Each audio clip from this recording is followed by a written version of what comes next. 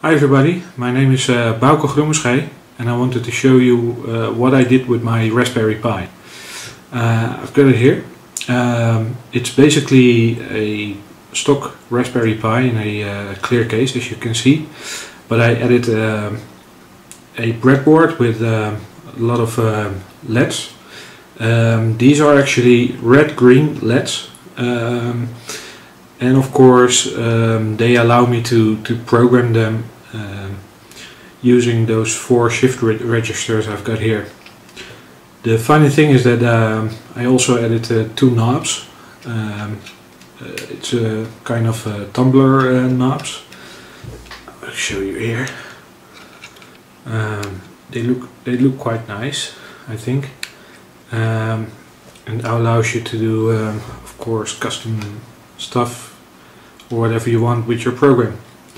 So let me just plug it in and I'll show you what it does right now. So I've plugged in my Raspberry Pi. It's booting the OS, it's initializing the script, and by shifting some LEDs it will show you that it's booted. So there we go. The program is running now, and the program is checking my vCenter servers if they are up and running.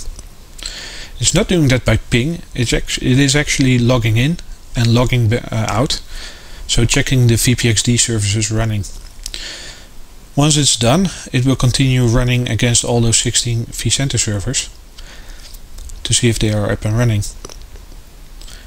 And of course you can put in vCenter servers, but also ESX hosts. So I can imagine that you don't have that amount of vCenter servers, but you can put in vCenter servers and also your ESX host. One of the first things you want to find out is the IP address. So you can change the program or perhaps change the XML file. That's why I've put 2 knobs on there. And one of the knobs allows you to select a program within the script. And program 2, which I will select right now, holds the IP address. And it's shifting through the IP address, lighting up the LEDs, and by showing the amount of LEDs it will give you a number.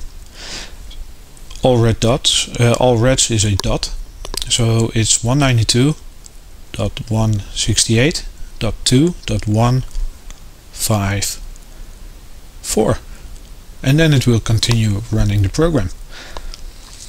I've also got other programs in there.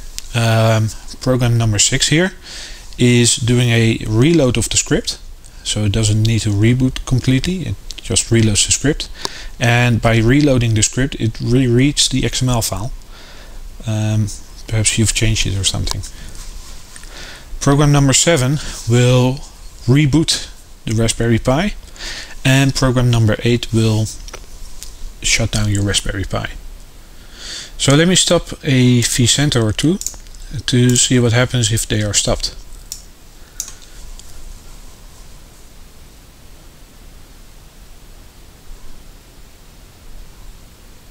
And there we go. By showing a red LED, you know that the vCenter has crashed, and there are actually 2. I've got a major breakdown in my vCenter server here, but that's fine, it's my lab environment, so I'll be starting them back up again, and that allows you to reset it back to green. However, I do want to know if it happened during the night or something, so what I've put in is that it changes the color not to red, but allowing you to show you both the green and the red LED, giving you an orange LED. So I don't know if you can see it clearly on camera, but right now I've got an orange and a red, and number 11 is also orange now. So now if I come in mornings, I know that those vCenters had an issue during the night. I can start troubleshooting or something, and of course after troubleshooting I want to reset them back to green. So that's what the other knob is for. That's knob number 1, which allows you to reset them back to green. And there you go. This is my micro monitoring unit, UMU, and let me shut it down right now, take it back to my customer, plug it in there, doing a good shutdown of the OS. Thank you for watching the video. I hope you enjoyed it. And of course check out my blog. I'll be giving a full description on how I did this. It's relatively simple, of course. I'll be sharing my script, and let me know what you think of it. Thank you.